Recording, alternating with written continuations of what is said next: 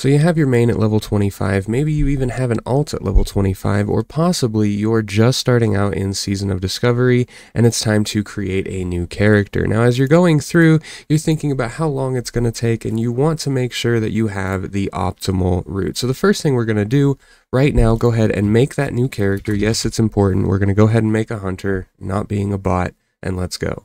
Alright, now this part is extremely important. Once we're in the game, we're going to go ahead and skip the cinematic. We're going to click out of all of this. And we're going to log out. Now we're doing this because while we're logged out and you're watching this video, we're going to be getting rested XP. And that means when we're finally ready to go, those few little bars of XP are going to go so much faster. If this is your very first Season of Discovery character, skip to the timestamp you see on your screen now. If this is an alt and you already have a level 20 plus with a little bit of coin on you, go ahead and keep watching. The one thing we want to do is grab bags. There's a few things we want to do, but we're going to go ahead and grab woolen bags. So woolen bag right here at 16 silver a piece. We're going to go ahead and just grab 4 of those. Now the alternative is the small silk pack, but they are going to be exponentially more expensive. Ooh, might actually be a good time to flip those. The next thing I'm going to do is I'm going to go to the auction house, grab the armor type that I'll be wearing on my alt, set the level range to a max of 10, and then filter by rarity. We're going to get at least 5 pieces of the level 10 gear because level 1 to 10 should take about 1 hour only in this strategy, and then we will have a full set of gear that's going to carry us 10 to 18, and then 18 and up is going to be its own beast. So we're going to grab about 3 to 5 pieces of the level 10 gear just to make our life a bit easier. Once we've gathered everything we want from the auction house, we can send our care package over. Now, we're not going to log directly over. It does take an hour, so there's going to be some things that we're going to do while we wait. So we're sending over 4 woolen bags, 5 pieces of armor, and a level 8 gun since we have a hunter.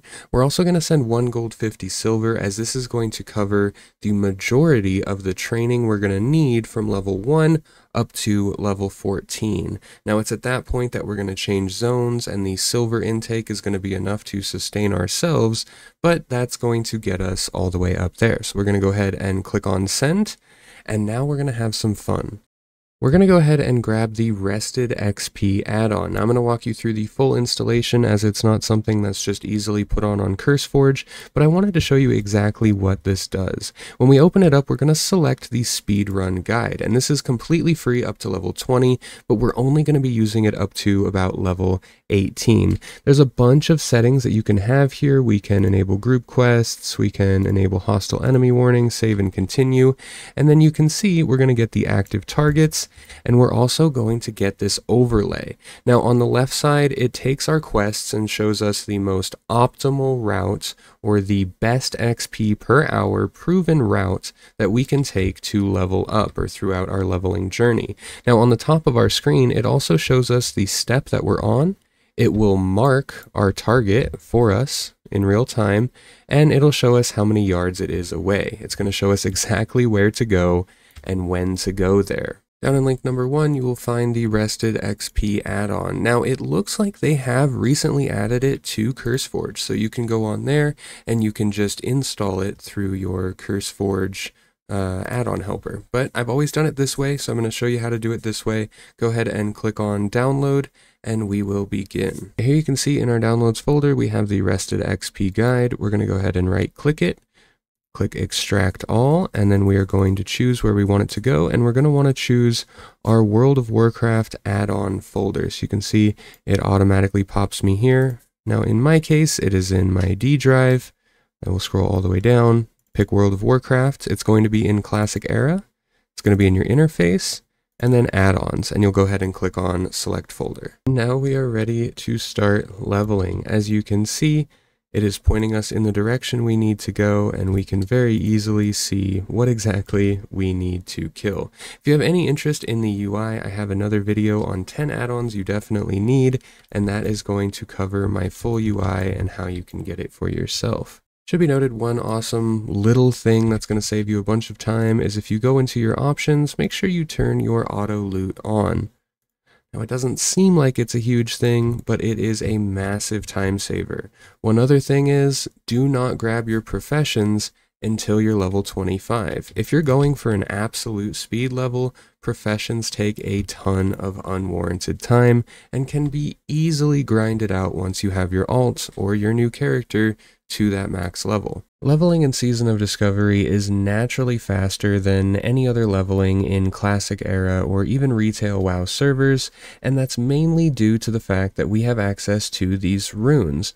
And some of these runes unlock powers for certain classes that are way more powerful than they should be, and definitely shouldn't be acquired until level 30 plus.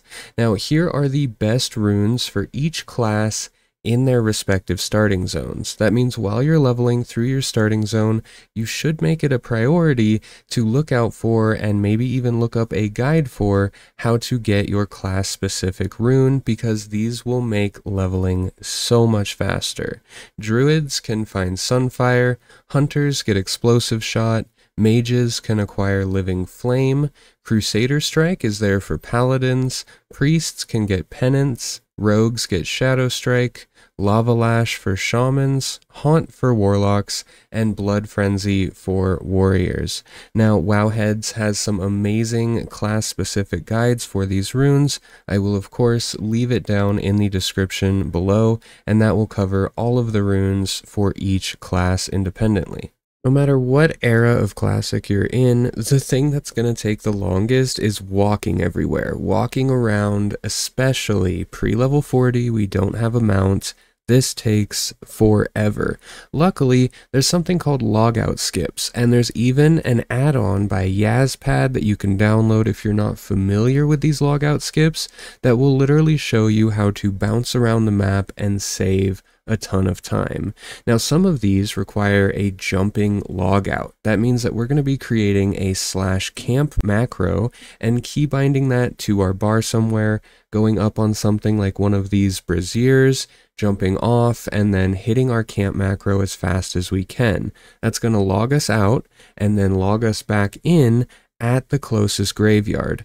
So you can understand how much time this will save if you can just jump off of a place, do a 20-second log out, relog, and then all of a sudden you're teleported across the map, sometimes even into different zones, depending on the logout skip that you're doing. An extremely important part of staying on top of leveling quickly, because let's face it, a lot of us are going to level 1 to 10 super fast, and then around level 15, it's going to start to feel like things are slowing down, and that may be because we're not staying on top of our talents. So this is an add-on right here called What's Training, and this add-on is going to let you know at any time, anywhere, what spells you have available to train, so you know to grab them while you're in the city as a nice little reminder. It's also going to let you know what level your next spells are coming at and how much they're going to cost to train. This means not only are you going to be ensuring that you're on top of all of your skills every time you're in the city, you're also going to make sure you're not running into the city unaware that you have nothing to train and you're therefore wasting time. That's really what we want to avoid, and this add-on is completely free and helps with that. Now, I'm not gonna lie, doing dungeons, one of my favorite parts of World of Warcraft, and especially with all the new runes to have fun with, dungeons have been a blast. However, when we're speed leveling, dungeons are not going to be the best XP per hour that we can potentially get. It's not optimal. This may become less true as Scarlet Monastery and future phases come out, but as of right now, in this phase, we want to be hitting those quests as hard as we can. And on that note, when we do step into a dungeon, we want to ensure that we're only really doing one dungeon run with a complete quest run. So here are the quests that you want to focus on. For Horde, we have starting out in Ragefire Chasm with testing an enemy's strength, searching for the lost satchel, returning it of course, slaying the beast, the power to destroy, and hidden enemies, and those are going to be in RFC. Now for the Alliance in Deadmines, we have Collecting Memories, Oh Brother, Underground Assault, the Unsent Letter, Red Silk Bandanas, and the Defias Brotherhood, with the Defias Brotherhood giving an amazing piece of gear at the end of it. But the same can be said for Horde. They have those as well. Going back to Horde in Wailing Caverns, we have the specific Horde quests of Serpent Bloom and Leaders of the Fang, which of course gives either Crescent Staff or Wing Blade, absolutely huge. But also in WC, we have a long list of neutral quests. This can be Horde or Alliance, including Smart Drinks, Trouble at the Docks, Deviate Hides, Deviate Eradication, and the Glowing Shard. And those are the neutral quests that can be found right above the entrance to the WC cave.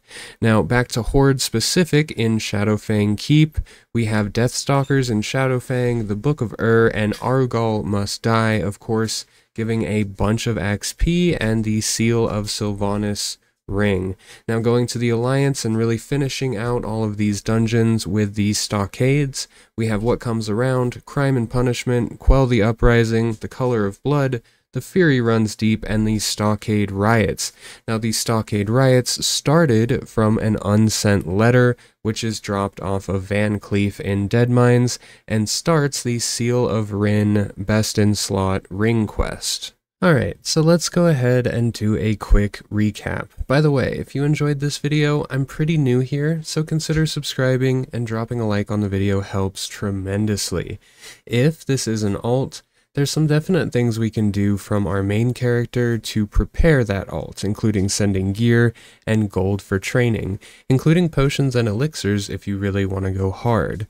Using optimal pathing and an add-on like Rested XP, which is free up to level 20, can definitely supercharge your speed leveling. Changing some certain settings like your auto loot is going to cause you to go through mobs and grinding so much faster. And in those starting zones, there's some really high-powered runes that we cannot forget to grab. Also, Classic WoW involves a lot of running. For mages, it's a water drinking simulator, but for everyone, it's a marathon. If you can get an add-on that teaches you the logout skips, death skips, and other flight point skips, you can save a ton of time. And on saving time, we want to make sure we're using something like What's Training, so we know when to get our new talents and when to maybe avoid a city and just grind 4 or 5 more mobs so we quickly ding and we can then train our new talents. And when it comes to dungeons, we really don't want to be spending a ton of time in them at this level cap. Again, that can change down the road with Scarlet Monastery, so on and so forth. We definitely don't want to do Battlegrounds, as unfortunately, they're not going to be giving us any XP. But when we do those dungeons, and we do our one run, hopefully getting the gear that we're going to need at 25, we want to make sure that we have all of the quests that correspond to that dungeon. Again, I hope you enjoyed this video, and I hope to catch you on the next one.